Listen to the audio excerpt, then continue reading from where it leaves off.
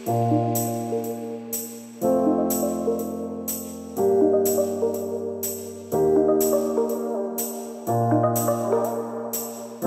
guys, I'm Rae, and Jason is over there. He's working. Say hi. Hi. So I figured I would take you guys along on a journey today that I have not been looking forward to.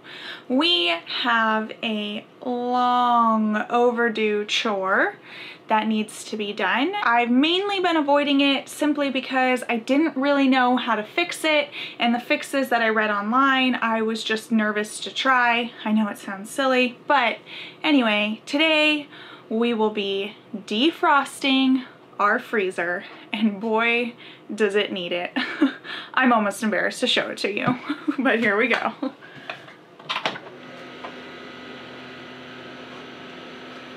I don't even know if you can see how thick this ice is. It's so thick that this tool that I use for our ice cream maker is stuck in it. So yeah, that's the current sitch. We've lost like 3 or 4 inches of freezer space, and that obviously means our freezer is not at optimal performance right now when it has all of that ice buildup in there. So how are we going to tackle this? Well, when you look up how to defrost an RV freezer online, there are 2 main answers that come up. One is to use a blow dryer.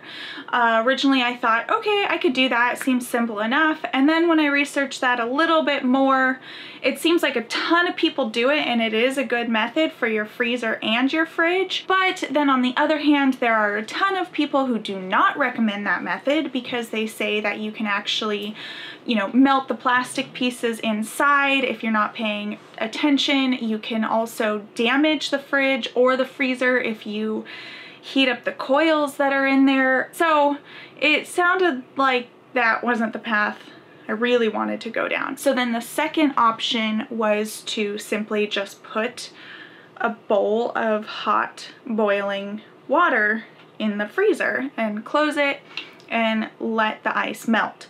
And some people said this takes 20 to 30 minutes, so that sounded more up my alley. So I do have a pot of what was boiling water. I turned it off right before I started filming, and then a old towel to put at the bottom because people said obviously this can get messy, so you want to make sure that your water, the water that's melting, is not getting everywhere. I will be putting a towel at the bottom, and then I will be putting a bowl of hot water in the freezer, and we are just gonna kind of go through this together. Let's get going. Oh, one thing I almost forgot. A lot of people said they just take the pot and they put it straight in the freezer and close it. I'm not gonna do that because I am scared of the bottom of the pot melting the plastic in there as well, so I'm going to transfer it to another container. We also have these plastic scrapers that were originally purchased to clean grills and what was that thing? Oh, your cast iron pan. That's right. Jason has an obsession with a cast iron pan. Have we used it once in the last year? It's none of your business. Anyway, we have the cleaning tools for them, so they've never been used, so I figured this could help in just getting some of the initial ice layers off. Once we get closer to the back, I don't want to, you know, be scraping around too much in there. And then to wrap it all up, I did buy, I should probably find that. I did buy a super thin piece of plastic that a lot of people were recommending, and then you can put that on the back of your freezer, so then the next time you have to do this, instead of having to take the time to heat the water, put it in there, wait, clean up the melt, you can actually just peel this plastic off and it breaks off all the buildup, and then you just kind of sweep that out. So that looked a lot easier, so we'll be putting that plastic in together as well. Okay, I think that's it. Now let's get started. I did forget another thing. We're turning off the fridge in this process. I did clean out all the freezer food. I put it on a shelf in the fridge. I'm not gonna open the fridge. It should be fine for 15 to 20 minutes. So yeah, turning off the fridge.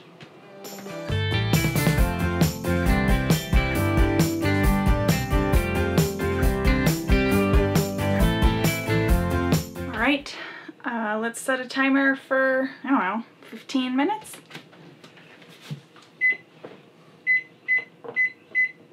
I am also going to use this opportunity to clean our shelves that are in there.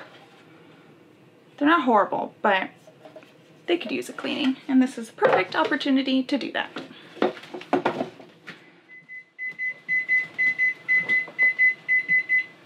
All right, so it's been 15 minutes. I started another pot of water just in case, so let's take a peek.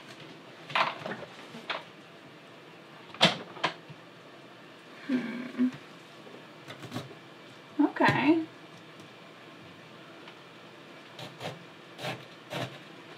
So it seems to have softened the original, or like the start of it. It's not going fast enough for me though. I think it's time to use these. I'm gonna do a scraping. This is definitely boiling. And then I'll do hot water again. How's that sound?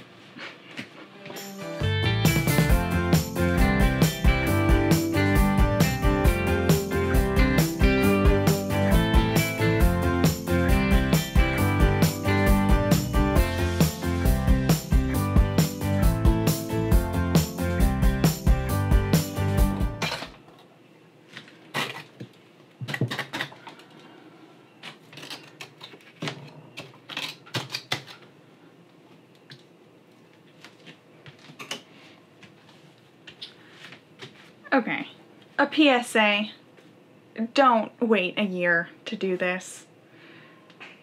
This wouldn't be so hard if I wasn't carving out Mount Everest. You can make a whole snowman out of everything in here. Okay, round 2 of the hot water. Gonna fill those bowls again, hopefully melt some more ice. All right, update time. Jason helped get huge chunks of the ice out once he saw me in Struggle City over here. So he came over and he literally just like was able to rip huge chunks off. Good job. Thanks. So I exaggerated when I said they were like 4 inches thick. It's closer to 2.5. But seriously, look at this.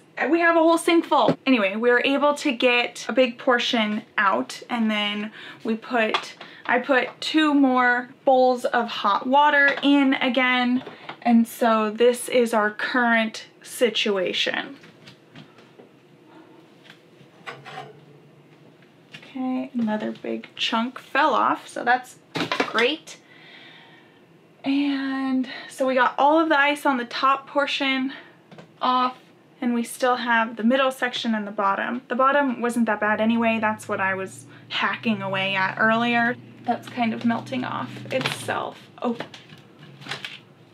cool. This whole chunk is gonna come out. Okay, ready? Ready? Oh. Oh, this is still hot. Ah! This one's not hot. Oh, cool. Okay.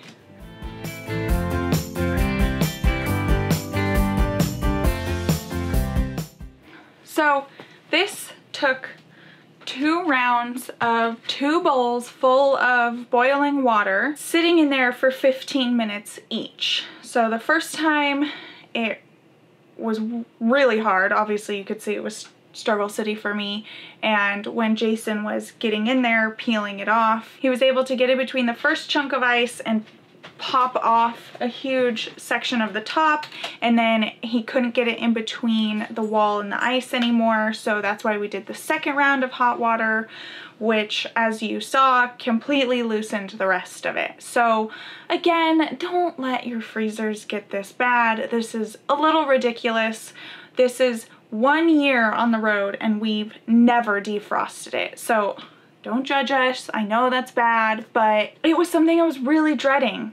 And I legitimately forgot what the back of our freezer looked like, and anytime you look up how to defrost an RV freezer, it's always the strips of metal, and so the thought of hitting that with a blow dryer or messing it up somehow really freaked me out, because our fridge and freezer, even though we're kind of abusing it, does a really good job at keeping our food cold. And we actually have to keep it on a setting of 5, because when we had it at a higher setting, it was actually freezing our vegetables that were in the fridge. So I know a lot of people complain that an RV freezer and fridge doesn't keep their stuff cold, but ours is legit. We love it. So I was really scared of messing with it and ruining it. So now that that little rant is out of the way, all of the ice is out, I found what I was talking about earlier. So it's really just a plastic shelf liner. That's what some people recommend to put on the back. So then next time we can literally just peel the ice off, and we won't wait this long because this is ridiculous. I'm going to time lapse cleaning out the rest of the freezer and putting this on.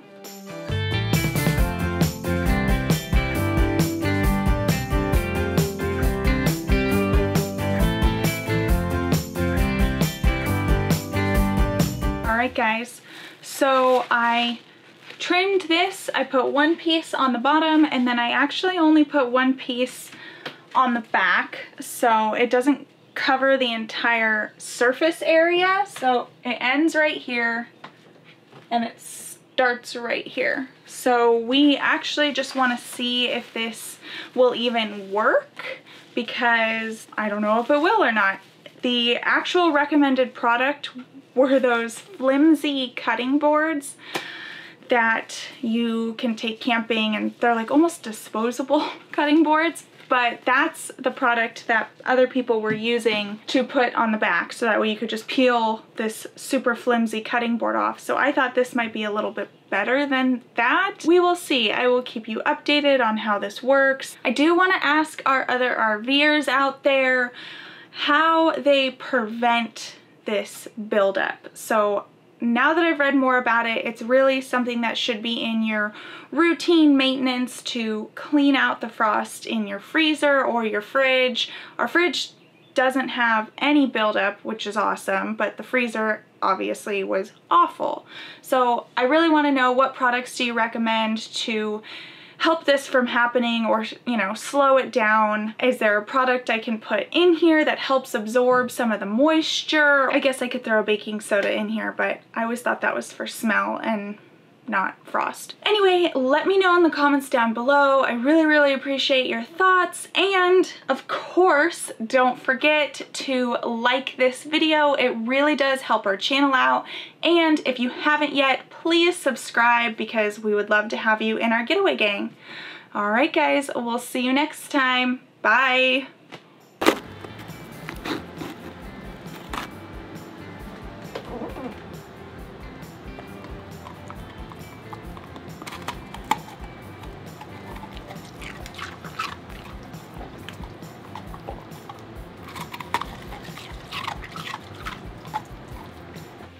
Oh, this one's still really hot. Why? Like, I want to help. I want to do it. I just don't. I'm just not camera ready. Okay. Well then let me. Oh! Get out. How's your pocket? Let me see. It's just Looks good. Okay. It's a fake pocket. What? It actually drives me crazy that it doesn't line up. I don't really have that many bloopers. I feel like I should do something.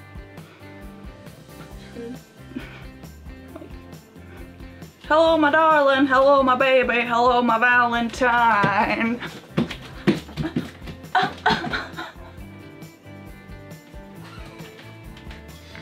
Okay. Sure. Were those even the right lyrics? I have no idea. All right. Well, I tried.